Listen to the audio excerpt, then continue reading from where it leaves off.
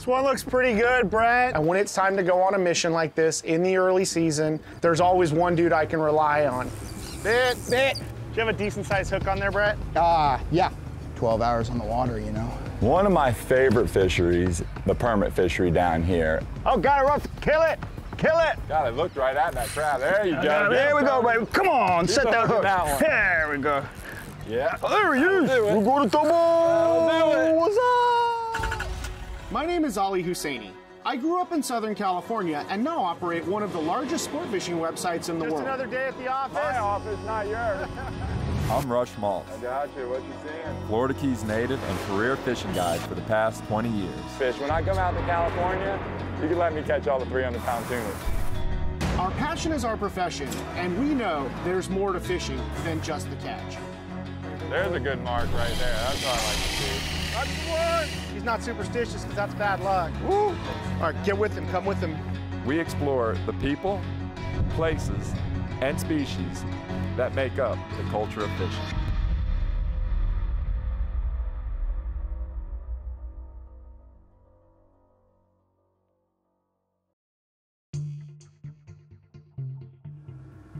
Our fishery here in California is, different than a lot of places in that it is very seasonal. And in my mind, the thing that really kicks off our fishing season is the Fred Hall Show. Everybody comes out in Southern California to the Fred Hall Show, get deals on gear, meet all the local fishing celebs, go to seminars, really meet the people in the industry. And that to me is a kickoff point. As soon as Fred Hall kind of rolls around, then our real pelagic fish start biting. You got the yellowtail showing up, the tuna, and especially in recent years with this influx of bluefin that we've had. So I think the program is gonna be, let's run out there. We know where the fish are at, they're just not eating real well. We're taking a lot of chum, and we're just gonna sit on them. I mean, remember, it's May. We used to not even think about doing this This is kind of ridiculous, stuff. even talking about tuna fishing right now. I know. So, for me, I've got basically a Rolodex of a dozen guys who I like to fish with, who get the program and know what they're doing because they are willing to take that chance. They are real fishermen, and they don't mind going out with a probability of striking out. Here's your chariot. Woohoo! Oh my God. This thing is unbelievable. No, I'm definitely covetous. I'm definitely gonna be miserable and unhappy and bitter the entire day. Sounds like a good day to me already. Set the perfect tone. And when it's time to go on a mission like this in the early season with a high probability of striking out, there's always one dude I can rely on. He's always down to go fishing, got a great attitude, knows my program, doesn't mind getting yelled at from time to time, and that guy is Brett. Super helpful on the boat and a hell of a fisherman. This thing's awesome, man. Everything's pretty much ready to go. Let's fire this up and get off the dock. Let's do it, man. This time of year with the fishing being so spotty and fuel here in California sort of being at a record high, we can't waste a lot of time going searching like maybe we did in the old days. So when that happens, you kind of got to gear yourself up, take advantage of that network of buddies. We have a service fish dope that'll kind of tell you what's going on day to day when the fish are going to be here. And then also our website, BD Outdoors. We can get on the forums and we can kind of see what's going on. And all that information together gives you a real good synopsis to help you assemble a game plan for hopefully a successful day of fishing at a time when fishing's definitely not easy. I love this time of year. This is like, I'm done traveling for a little bit, now it's time to enjoy home. And you're so amped up because you've been cooped up all winter. Like this trip, we may strike out, we may hit gold. There's some big tuna out there, there's some yellowtail around. But dude, it's just great to be back on the water. So my plan was to kind of work my way down towards the tuna zone and look for yellowtail, look for kelp patties, hopefully run into a tuna. But along the way, keeping eyes open, try to put a few yellows on the boat. There's a giant mola here and a bunch of bait. All right, Brad, normal program here. I'm gonna get above it. Okay. Let's throw a little bit of chum and then you go ahead and soak a bait and see if we can find a yellowtail. Okay. The first real pelagic visitor that we get in our water every year, year in, year out, is gonna be those California yellowtail coming up the coast from Baja and sort of flooding our grounds. Feed them right there, Brett. Perfect, perfect, perfect. I can't see your bait now. Yeah, he had 3 little yellows right on his back. Oh, see the yellows? Right on his head. Right in front of his head like cobia. I've never seen that. Plenty of bait. Yeah, we get 2 bodies of yellowtail that'll kind of show up, and they show up about the same time. The first ones tend to come up the beach, and they're close to land, you know, they're near the islands, they're eating krill. And a lot of times when they're on that krill, they're real hard to switch over to get them to eat an iron, to eat a mad scat or a sardine even. And then we have a whole nother body of fish that comes up offshore.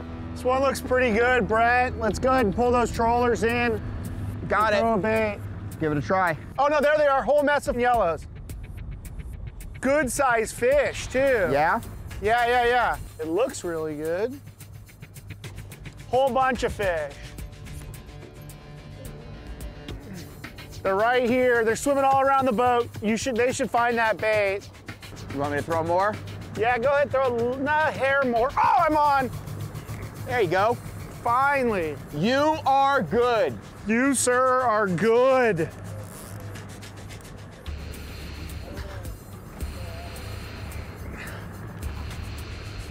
It's coming your way, Brett. Yep, I gotcha. You want me to swing it for you? Oh, don't go there. Dumped them. Lost them. Lost them. Straight pulled the hook. That was a decent fish, like 10 pounds. There's plenty of them. We're gonna milk this kelp for everything it's got. You are good.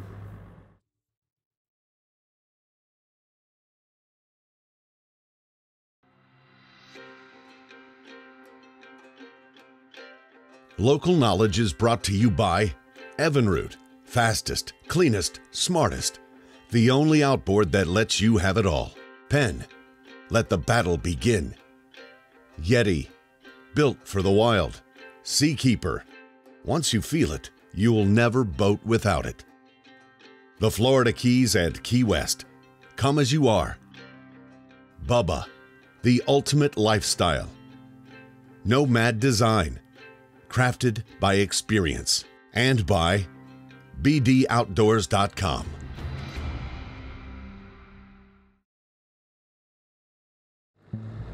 I don't see anything, do you? No. Threw a couple passes, I mean. Nice kelp anyway. Yeah, shock it's not holding. Last couple weeks, it's been like, gotta go through 5 to find one. You know, it's still a little early. You know, in the spring, my fishery's just jumping off and we're fired up and ready to go. And then on my other coast in Florida, where I like to fish a lot, you know, Rushie's kind of winding down. The wahoo are gone, sailfish is slowing down. It's permit time for him. What you got there, bro? I got some pretty little silver dollars here. Nice. They've been hard to come by lately too. I'm glad we were able to find a few. Sweet. Hermit sushi. Oh yeah. Spring is a very special time of year here in the Keys. It means a lot of different things. A lot of different species are going to start moving around. You know, for other people like Ali, you know, it could mean different trade shows, different meetings. But for us down here, for me as a guide, it really is the fishing. All right, buddy. Let's do it. Get out of here, man. Can't wait. What a beautiful day in the Florida Keys, brother. When's the last time you went out on just a play day? Oh man, you know, it's been a while. If you've fished in Key West or know Key West fishing, you've heard of Tony Murphy. Tony Murphy was a guide for a number of years, fished alongside of me for 20 years out of Murray Marina. One of the best in the business. He's kind of gotten away from the guiding as much as he used to. He still does it a little bit, but he's ventured out into the saltwater angler, which is a outfitter out of Key West, Florida. Just like me, Tony still loves to fish, loves it. I had the day off. Tony was able to schedule a day off from the shop, and we decided we were gonna go chase some of our favorite fish, the permit. See something, bro? We're just coming over the wreck right now. So I'm starting to mark some fish right there. There's some fish on there now, huh? Yeah, you know, this wreck's got some relief on it and it holds some fish. You can see the wreck on the side scan. The permit are here, you know. They were here. We just had that little blow the other day. The Gulf of Mexico is a very vast desert-like area. There's nothing in it unless it was put there, sunk. It's just flat. The only structure you're gonna find out there, for the most part, is gonna be a lot of the old shrimp boats. There's some old Air Force towers that are still up out there, and those are creating the structure. These fish are gonna congregate around the structure because that's the only thing out there for them to congregate around. See him flash up. There he is. Good job, Tony. Let's see if it's the right species here. Now, if he goes to get you back in the wreck, I'm gonna back down on him a little bit, all right? Let me keep him up high. Nice. Ah! Oh. Ah! Dun, dun, dun, dun, dun, dun, dun, dun, dun, dun. Pull the hook, brother. That's part of the Man, I game. felt like I had him solid, too. That is part of the game. Well, we know there's one here. Yep. And you know how they are out here. They're not usually little guys. He was pulling. Pulling some string? Yeah. For us, you know, we're looking to do numbers. We're looking to catch multiple fish in a day, and we're also looking to catch these fish on different tackle, whether it be fly, whether it be artificial, or whether it just be a plain old crab and a jig head. Nice little wiggler. Well, at least we know if we see them, they're gonna eat. Yeah. Yeah, they had no problem there. Get a bite. There he is. Get him, Tony. Yeah. Oh, maybe not. Oh my God, what is going on? Amateur hour. I can't even get a bite, so. As soon as you feel that fish eat the crab, you have to set the hook immediately. Got one. Yeah, baby. Oh my God, I pulled the hook. No. You gotta be kidding me. Dude, what is the deal? What that fish is doing is crushing the crab, and he's gonna spit that crab or that jig out as soon as he feels it, because he's gonna know something's not right. So as soon as you feel that fish pick up that crab, it's time to set the hook. Oh, got it, Ruff. Kill it. Kill it. Big school, bro. Big school? Yeah. Where are they at? Straight. Right there. Right here. Right here as well. Let's double up right here, brother. Come on. They're going right under the boat right now.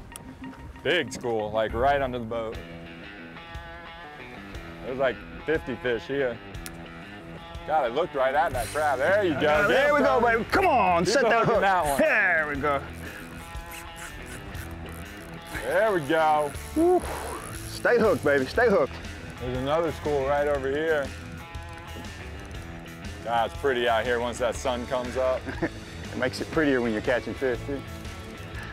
Yeah. Oh, there he is. Do it. We're going to Torbisco. That'll do it. What's up? Now who's gonna land your fish? You capable? Oh, I guess we could try the net. I've never netted a permit. That'd be a first time for me.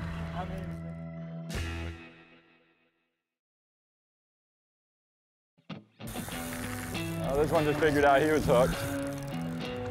Come on. Come on, baby. Come right up here. Should be seeing some We're color here. about to make you famous. You look like you got I got a hog. a silver dollar there, son. Got fish with him, too. I know they're following. Swimming up with him. One of my favorite fisheries is the permit fishery down here. It's a great fish on light tackle. It's a great fish on a little heavier tackle. Look at that. Beautiful fish, Rush.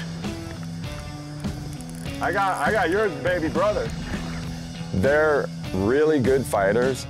It's a great fish for novices. It's a great fish for the seasoned veteran. Oh, that's the shot. God's day off. God's day off, perfect. These fish are congregating in big schools, and a lot of times you're not just gonna get one shot. Oh, this guy's ready to roll. All right, there you go. Look at him swim away like nothing. The Gulf of Mexico is very vast. There's no landmarks once you're way out there. What you will see, though, a lot of times is shrimp boats. That presents another opportunity, and it's a whole nother fishery out there. I'm gonna say this is a little blackfin. I saw it eat. It looked very bonita-ish. All right. I saw it You're eat. buying the first beer if I'm the winner. What?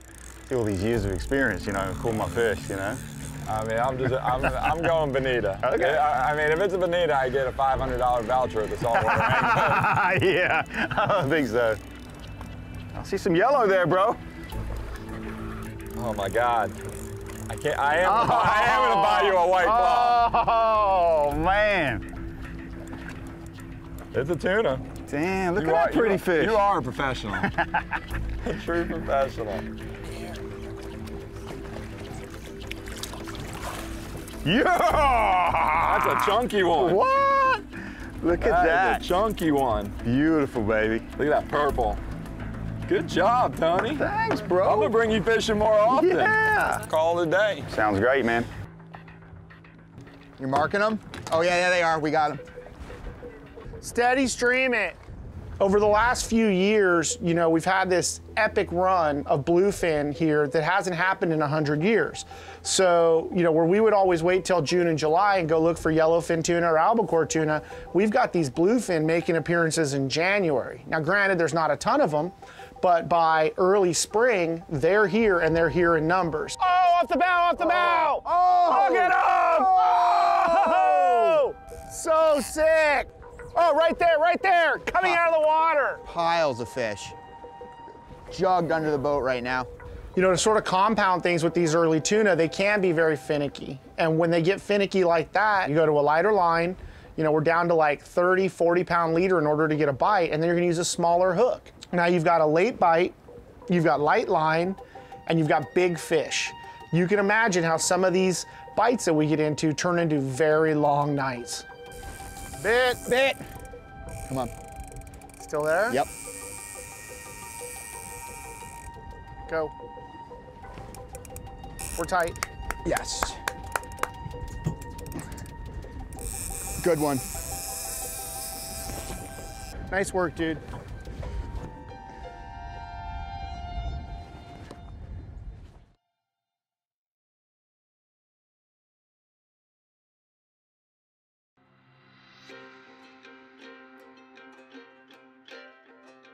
Local knowledge is brought to you by CV Boats, lead the way. Costa, see what's out there. Mustad, the standard in saltwater. Aftco, any fish, any water. Sea Deck, your boat deserves Sea Deck. JL Audio, how we play. Casa Vieja Lodge, experience 5-star angling in tropical Guatemala. The Saltwater Angler, Key West. And by Taco Marine.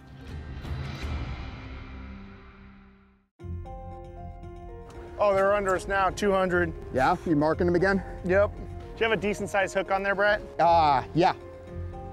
That rod's just like whoop, Yeah. whoop. It's a good fish, man. No, it is for sure. Could be a minute. You getting anywhere, or is it just straight stalemate? Just straight stalemate. This time of year, it's really easy to be a hero or a zero. And in the case of these bluefin, biting late in the day, we're using lighter line. We've already been fishing since 6 a.m. We hooked that fish at 6 p.m. 12 hours on the water, you know.